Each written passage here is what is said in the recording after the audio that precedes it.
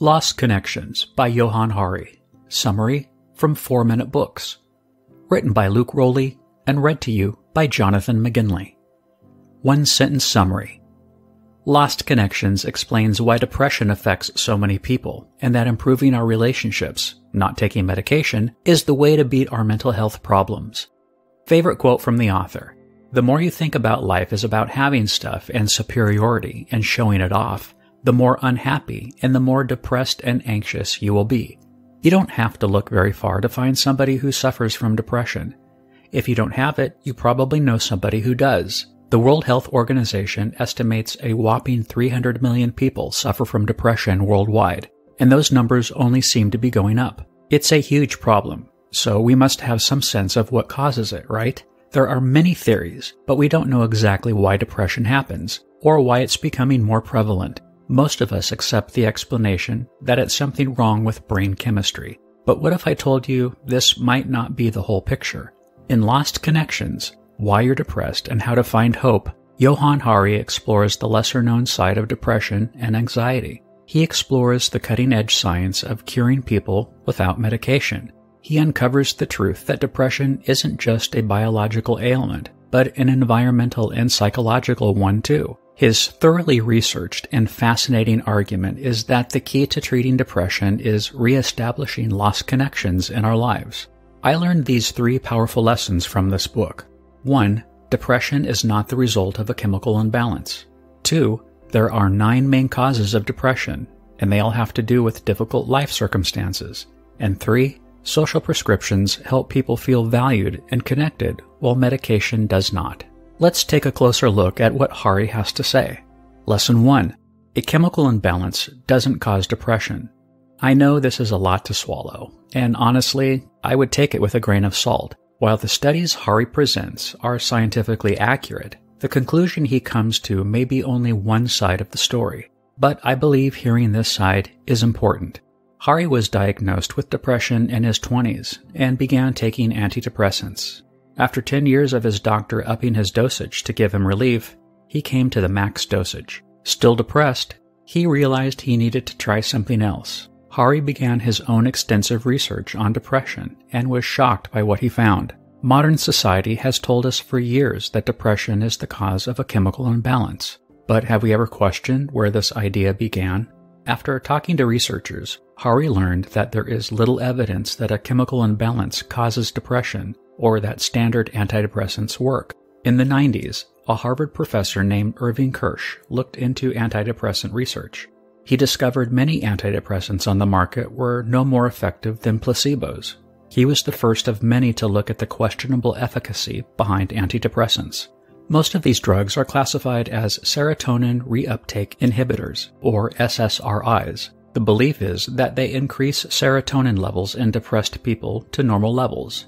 Hari found that the idea that serotonin helps people with depression actually has little evidence to support it. This claim was likely just pushed by pharmaceutical companies. Lesson 2. There are 9 common reasons for depression, mostly from hard life situations. So, what is the cause of depression then? Hari's theory is that there are 9 causes, or disconnections, and most of them have to do with difficult life circumstances. Here they are. 1. Disconnection from meaningful work. Those with the least control and authority in the workplace are the most likely to have depression. We need to feel like what we do has meaning. 2. Disconnect from others. Loneliness and no sense of belonging are big indicators of depression. 3. Disconnect from meaningful values. Our consumer-driven society has left us detached from worthwhile values, which in turn contributes to depression. 4. Childhood trauma. This 1998 study found the more traumatic a person's childhood is, the more likely they are to have depression and anxiety. 5. Disconnect from status. In areas with larger gaps in wealth, such as the U.S., there are higher rates in depression. 6. Disconnect from nature. People who live in greener neighborhoods feel less stressed and despair than those who don't. 7. Disconnect from a secure and hopeful future. Native Americans on government-controlled reservations had staggeringly high suicide rates. In reservations where they had control of their own laws, elections, police, and schools, this was not a problem. They had control over their destiny and were less likely to commit suicide. 8. Genes. We do know that there is a genetic influence in depression, though it only accounts for 37% of cases. And 9. Changes in the brain. Neuroplasticity is how the brain changes from experience. Because of this, when people spend more time with thoughts of despair rather than joy, it can strengthen the negative feeling areas. Now, before we get into lesson number 3, I'd like to give a quick nod to Reading.fm, the amazing people behind the audio for this and all the other videos on our channel.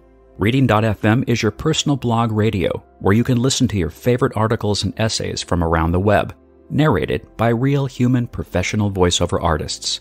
Use the link below to sign up for free and start listening to more summaries from 4-Minute Books, as well as your favorite blogs right away. Okay, now let's dive into lesson number 3. Lesson 3. Social prescriptions are a great way to help people with depression by making them feel valued and connected. The solution for depression that Hari comes up with is a social prescription. Rather than turning to medication, doctors are starting to realize the value of social prescriptions. They help people reconnect with others around them, have meaningful work, meaningful values, and give a chance for people to overcome trauma from their past. In effect, social prescriptions reconnect the lost connections. Hari gives an example of a social prescription given to a nurse who is bullied at work and depressed. The social prescription her doctor gave was to work on a project with a small group of similarly disconnected people. Their task involved turning an abandoned area in London into a garden. The people united and were able to share past traumas and things they had in common. They could reconnect with nature and identify meaningful work that meant something to the neighborhood. All of this improved her mental health. She was able to stop her medication and started her own gardening center. Hey, this is Nick, the founder of 4-Minute Books, and if you feel a tiny bit more optimistic after watching this video, then you should click through to this next one and learn even more strategies to become a happier, more positive person. Let's go!